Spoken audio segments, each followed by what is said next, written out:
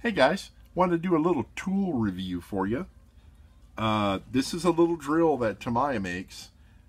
It's awesome, guys. You got to get one of these, man. It is the coolest thing.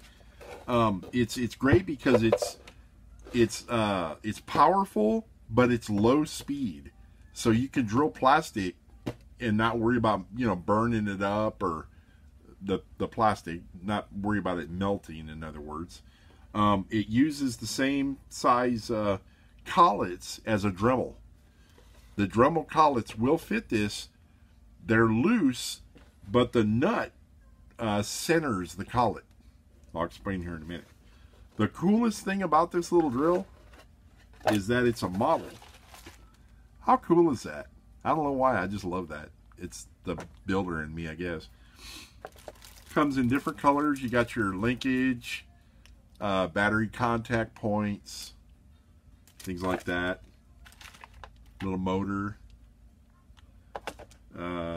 screws, washers. This is actually a replacement I bought because I left the batteries in my other one and it killed the motor. The corrosion worked its way up the contacts and got to the motor. It's nice when you have to buy another whole drill just to get the motor. I could have probably found the motor, but I didn't want to screw with it. I figured this way I have extra spare parts. Empty bag. Some collets. The drive shaft, the nut, comes with a couple drill bits.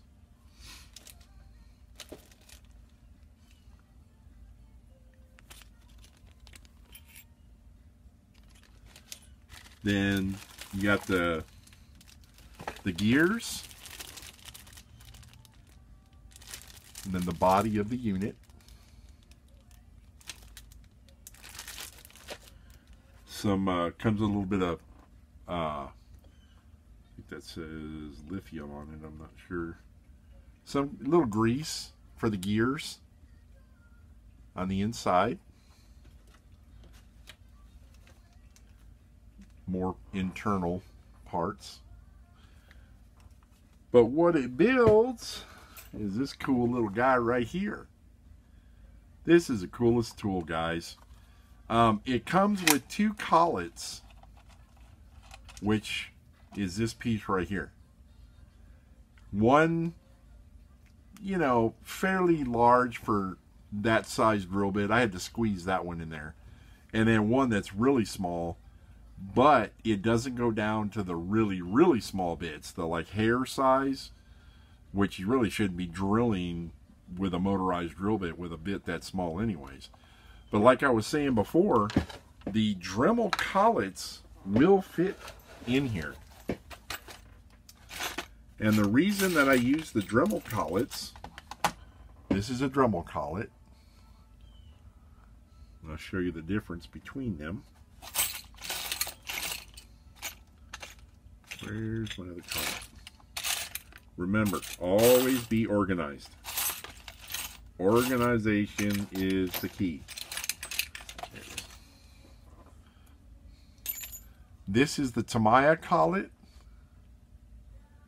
and this is the Dremel collet. And if you can see, the bottom of the Tamiya collet is thicker. And what that does is it centers the collet in the drill chuck or socket shaft thickamahooey. But like I was saying, when you put a Dremel collet in it, the beveled part of the Dremel collet will get centered by the inverted convex of the nut. In other words, you put it in here and you put your nut on, and then when the nut contacts the collet, it straightens it out. Then the tighter you go, it locks it down. This is your lock. You press in for, when you want to tighten your nut here. You can lock it on. I've taken the batteries out. Always take the batteries out if you get one, guys.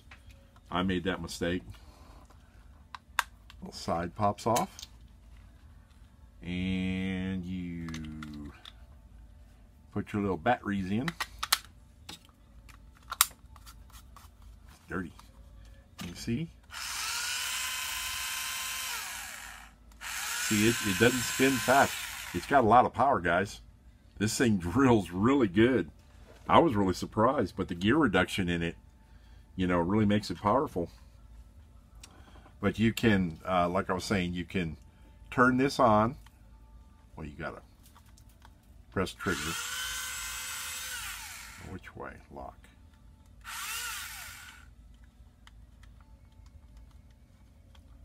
Come on now. I know it's supposed to.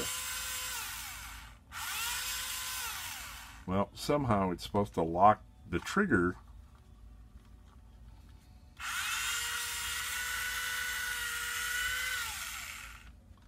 See? Always be prepared.